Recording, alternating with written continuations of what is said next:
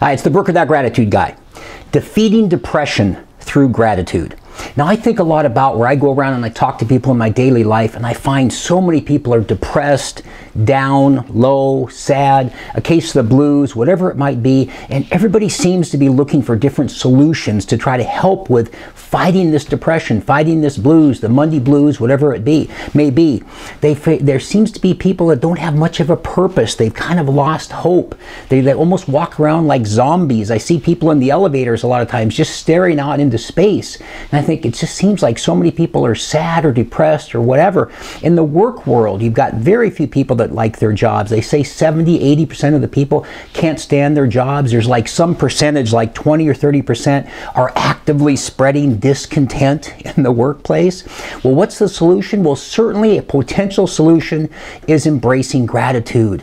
As the gratitude guy, I'm always talking about embracing gratitude, thinking gratitude, using gratitude affirmations, if you will, writing in a gratitude journal. I always talk about how powerful a gratitude journal is. If you think about it, it's like a dream. If you talk about it, it inspires you. If you write about it, it empowers you.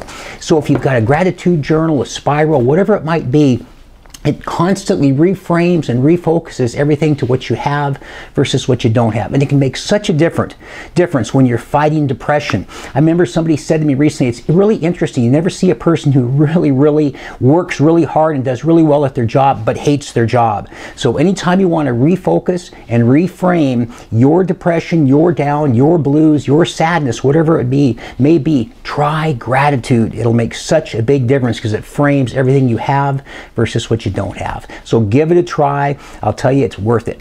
Have a grateful day. This is the Gratitude Guy. We'll talk to you later.